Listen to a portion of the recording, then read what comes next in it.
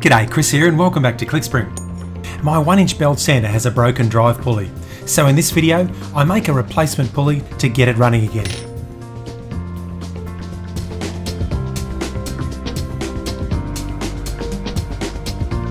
Of course, a replacement pulley can be purchased quite cheaply, but I couldn't resist the excuse for another video, so here we go.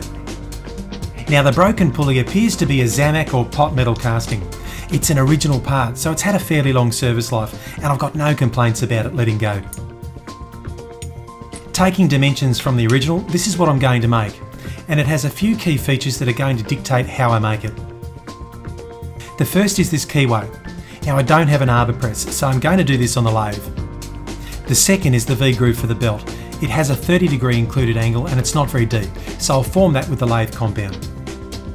And lastly, there's the set screw hole, which I'll do on the mill. If you'd like to know the dimensions, I've put a link to some free drawings in the description box below. These are the materials I'll be using for the job. I've got an excellent piece of aluminium left over from another project, although it's a bit too short for chucking, so I'm going to turn it between centres to form the features. So that means I need an arbor, and I've got this length of silver steel for that. I'll fix the work on the arbor using super glue, and I'll break the bond with heat when I'm done. And this little scrap of high carbon steel will eventually become my Keyway cutter, so I can cut the Keyway on the lathe. So let's get started. The arbor needs centres on each end, so I set it to run true in a 4-jaw chuck and then faced and centre drill the ends.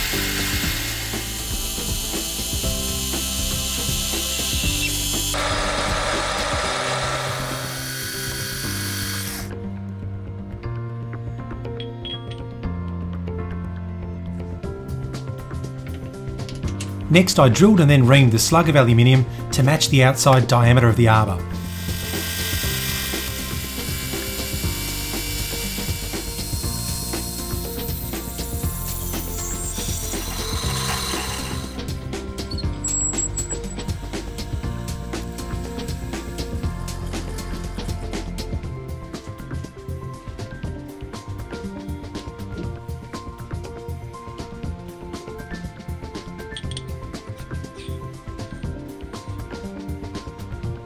The work is a nice close fit on the arbor, so a small amount of glue is enough to hold it firmly in place for the rest of the job, provided I don't let the heat build up too much.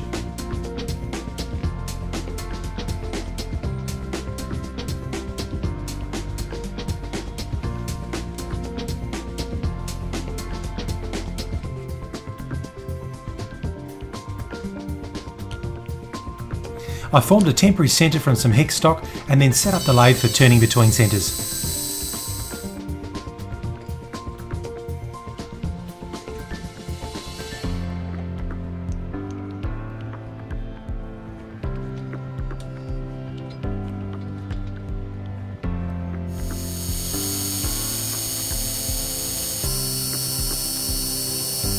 A quick facing cut, followed by a clean-up of the outside diameter, and the work is ready to be marked out.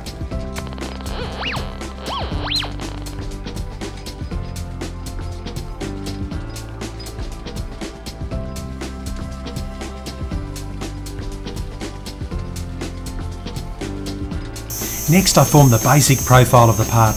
I'd like a nice generous fillet in the corner for strength, so I've ground quite a large radius on the cutting tool. It means there's a lot of cutter contact when it's right in the corner, but a shallow depth of cut made the chatter quite manageable.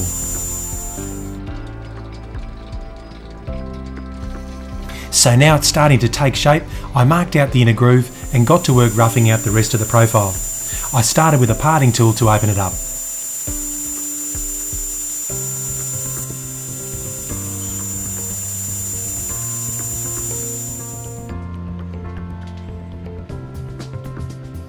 Then I set the compound over to 15 degrees to cut the flanks of the groove.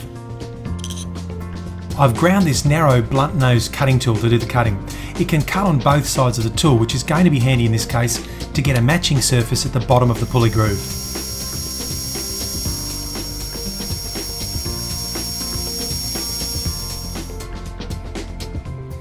The size of the stock I started with didn't really give me any other option, but I think this is the big advantage of making this part between centres. Each side of the V-groove can be formed from the one compound setting just by reversing the work.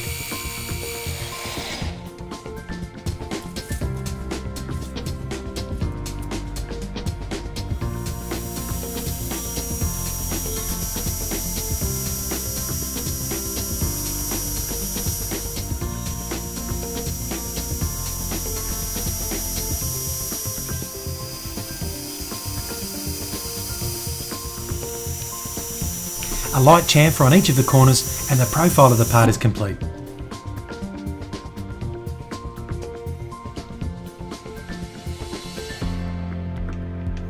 A bit of heat from the propane torch softens the glue bond, and I'm wearing breathing protection here because of those fumes.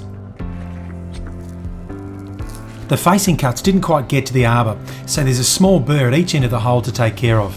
I used this handheld countersink to knock them off.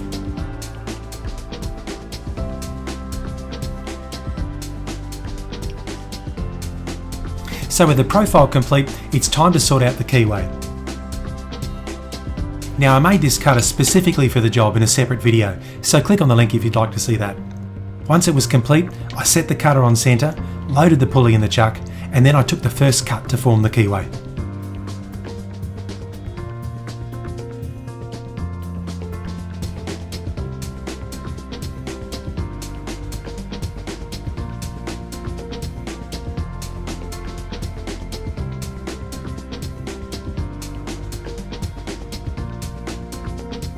I started by feeding in 2/1000ths with each pass, but as the cut became more established, I had to reduce that to a 1/2 thou per cut and make 3 passes at each depth.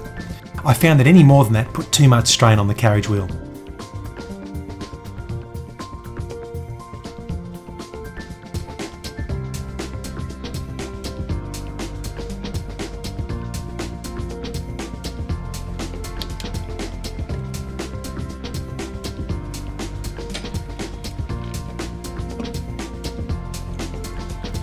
The cutting action is not unlike that of a shaper. It makes similar looking chips, and it generates quite a clean cut. So with the keyway finished, the pulley is almost complete. It just needs a quick trip to the mill to drill and tap a hole for the set screw.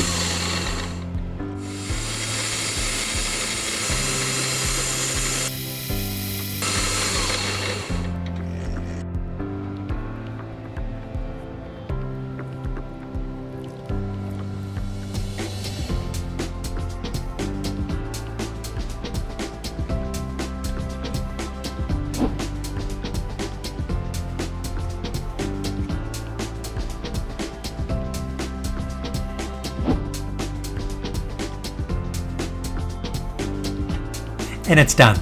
So let's put it to work.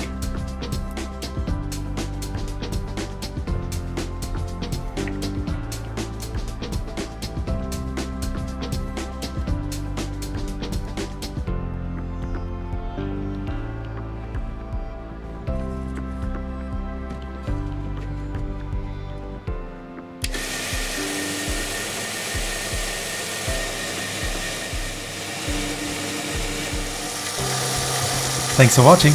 I'll see you later. If you enjoyed this video, then here's 2 more that I think you might like. And I do appreciate it when you give the video a thumbs up and leave me a comment. If you'd like to know when the next video is released, be sure to subscribe. And if you'd like to help support the creation of these videos, then head on over to the Clickspring Patreon page. Thanks again for watching. I'll catch you on the next video.